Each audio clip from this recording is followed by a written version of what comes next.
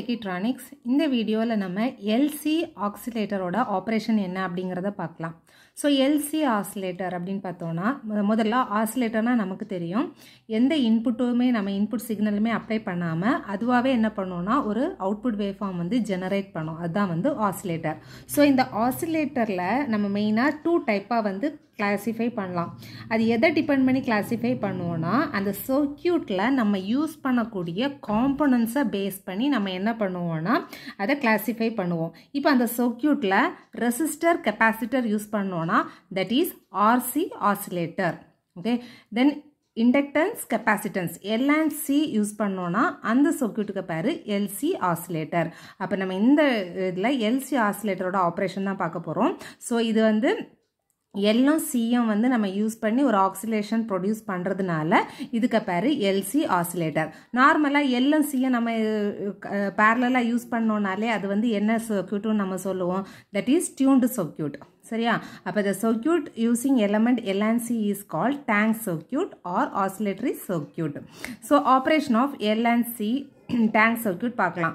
So ஒரு capacitance கூட நம்ம என்ன பண்ணியிருக்கோம்னா பேரலாக இண்டக்டன்ஸ் வந்து என்ன பண்ணியிருக்கோம், கனெக்ட் பண்ணியிருப்போம். ஸோ இப்போ நமக்கு தெரியும் capacitance and inductance both are energy stored element. கரெக்டாக? கெப்பாசிட்டன்ஸ் வந்து எப்போ ஸ்டோர் பண்ணும்? கெப்பாசிட்டன்ஸ் வந்து when the voltage applied across the capacitance it is store the energy in the form of electric field. இண்டக்டன்ஸ்ல வந்து என்ன ஆகும், கரண்ட் எப்பெல்லாம் ஃப்ளோ ஆகுதோ அப்பெல்லாம் வந்து என்ன பண்ணும், இது வந்து மேக்னெட்டிக் ஃபீல்டில் வந்து என்ன பண்ணும், எனர்ஜியை வந்து ஸ்டோர் பண்ணும். So both are energy stored element. இப்போ நம்ம வந்து ஜஸ்ட் இதோட ஆப்ரேஷன் என்ன பார்க்கலாம். ஒரு கெப்பாசிட்டன்ஸுக்கு பேரலாக இண்டக்டன்ஸ் கனெக்ட் பண்ணியிருக்கோம். ஸோ இப்போ இதில் பார்த்தீங்கன்னா இந்த இடம் வந்து கெப்பாசிட்டன்ஸோட பாசிட்டிவ், இந்த இடம் வந்து நெகட்டிவ். ஓகேயா? ஸோ பேசிக்காக நம்ம வந்து இன்புட் வோல்டேஜ் அப்ளை பண்ணும்போது கெப்பாசிட்டன்ஸ் வந்து என்ன ஆகும், சார்ஜ் ஆக ஆரம்பிக்கும். கரெக்டாக? கெப்பாசிட்டன்ஸ் வந்து இப்போ சார்ஜில் இருக்குது. ஸோ கெப்பாசிட்டன்ஸ் வந்து சார்ஜாக இருக்குது. ஸோ இப்போ என்ன ஆகுதுன்னா சி வந்து எப்போ connected to the inductance.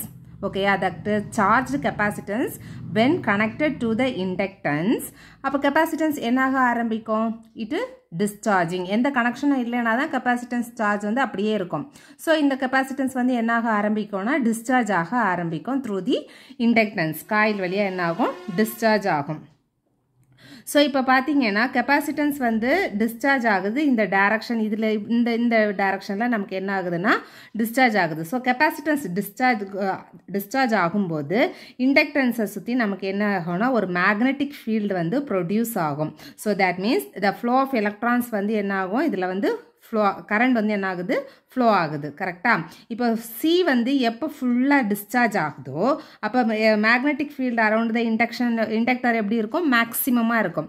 So இது வந்து ஃபுல்லாக டிஸ்சார்ஜ் ஆகும்போது இதோட magnetic field around the inductor வந்து பார்த்தீங்கன்னா வெரி ஹை, அதாவது மேக்ஸிமமாக இருக்கும்.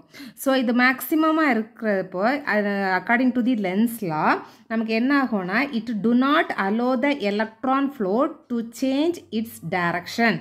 ஓகேயா? ஸோ எலக்ட்ரான் வந்து ஃப்ளோ ஆகக்கூடிய டைரக்ஷனை வந்து இது வந்து சேஞ்ச் பண்ண அலோ பண்ணாது. அப்போ நமக்கு எலக்ட்ரான்ஸ் ஃப்ளோ இந்த டைரக்ஷனில் இருக்குன்னா சேம் டைரக்ஷனில் தான் இப்போ என்ன ஆகும், ஃப்ளோ ஆக ஆரம்பிக்கும். ஸோ அதனால நமக்கு என்ன ஆகும்னா கெப்பாசிட்டன்ஸோட அந்த பொலாரிட்டி இப்போ வந்து இந்த இடத்துல வந்து சேஞ்ச் ஆகும். That is this is plus, this is minus. Okay, so இந்த இப்போ என்ன ஆகும்னா கெப்பாசிட்டன்ஸ் வந்து அகெயின் சார்ஜ் ஆக ஆரம்பிக்கும். தட் மீன்ஸ் இண்டக்டன்ஸ் வந்து என்ன ஆகுது, இங்கே டிஸ்சார்ஜ் ஆகுது. ஓகே, ஸோ அகெயின் வந்து இந்த ப்ராசஸ் வந்து என்ன ஆகும், ரிப்பீட் ஆகும். ஸோ பொலாரிட்டி வந்து மாறி மாறி வரும். ஸோ மேக்னெட்டிக் ஃபீல்டு வந்து starts collapsing and C gets oppositely charge. Okay, C வந்து லென்ஸ்ல படி ஆப்போசிட்டாக வந்து என்ன ஆகுது, சார்ஜ் ஆகுது. So thus capacitance charges with alternate polarities and discharges producing alternating current in the tank circuit. இது புரிஞ்சிச்சுல? ஓகே, கெப்பாசிட்டன்ஸ் வந்து ஆல்டர்னேட்டிவ் பொலாரிட்டியில் தான் நமக்கு சார்ஜ் ஆகுது. அப்போ நமக்கு டிஸ்சார்ஜ் வந்து ஆல்டர்னேட்டிங் கரண்ட் தான் என்ன ஆகும், டேங்க் சர்க்யூட்டில் வந்து நமக்கு ஃப்ளோ ஆகும். ஸோ ஒவ்வொரு டைமும் வந்து நமக்கு எனர்ஜி வந்து என்ன ஆகுதுன்னா சியிலேருந்து எல்லுக்கு, எல்லுலேருந்து சியில் வந்து போகும்போது நமக்கு என்ன ஆக ஆரம்பிக்கும், எனர்ஜி வந்து எனர்ஜி ஸ்டோர்டு எலமெண்ட் தானே. அந்த சைக்கிள்லே வந்து பார்த்தீங்கன்னா இப்போ எனர்ஜி வந்து ட்ராவல் ஆகிட்டே இருக்குது. அப்போ நமக்கு என்ன ஆகிட்டே இருக்கும்னா லாசஸ் வந்து அக்கர் ஆகிட்டே இருக்கும். கரெக்டாக? அப்போ த losses occur due to which amplitude of oscillating current keeps on decreasing. அப்போ ஆம்பிளிடியூட் வந்து என்ன ஆகிட்டே இருக்கும், டிக்ரீஸ் ஆகிட்டே இருக்கும். ஏன்னா எனர்ஜி வந்து லாஸ் ஆகிட்டே இருக்குது. ஸோ ஆம்பிளிடியூட் வந்து என்ன ஆகிட்டே இருக்கும்னா டிக்ரீஸ் ஆகிட்டே இருக்கும். Okay, decreasing every time when energy transfer take place. So hence actually we get நமக்கு என்ன ஒரு decaying oscillation, exponentially decaying oscillations வந்து கிடைக்கும். ஸோ இப்படி டிக்ரீஸ் ஆகிறதுக்கு பேர் என்னது, damped oscillation. அதாவது LC circuit வந்து பார்த்தீங்கன்னா that is damped oscillation. அதாவது ஒரு பர்டிகுலர் டைமில் வந்து என்ன ஆகிடும்னா ஆக்சிலேஷன் வந்து ஸ்டாப் ஆகிடும். Okay, oscillation stop after some time. So இப்போ இது வந்து ஆக்சிலேஷன் வந்து ஸ்டாப் ஆகுது. நமக்கு ஆக்சிலேஷன் வந்து ஸ்டாப் ஆகக்கூடாது, டேம்டு சர்க்யூட்டாக இருக்கக்கூடாது அப்படின்னா நம்ம என்ன பண்ணணும்னா due to supply of the energy which is last, அந்த எனர்ஜியை வந்து நம்ம என்ன ஆகணும்னா லாஸ் ஆகாமல் பார்த்துக்கிட்டா நமக்கு என்ன ஆகாதுன்னா இது வந்து லாஸ் ஆகாது. ஓகேயா, ஸோ இதில் வந்து பார்த்தீங்கன்னா types of LC ஆசிலேஷனில் there are 2 types of LC oscillator. One is Hartley oscillator, இன்னொன்று வந்து பார்த்தீங்கன்னா கால்பிட்ஸ் ஆசிலேட்டர். ஹார்ட்லி ஆசிலேட்டரில் வந்து பார்த்தீங்கன்னா 2 இண்டக்டன்ஸ் அண்ட் 1 கெப்பாசிட்டன்ஸ் வந்து யூஸ் பண்ணியிருப்பாங்க.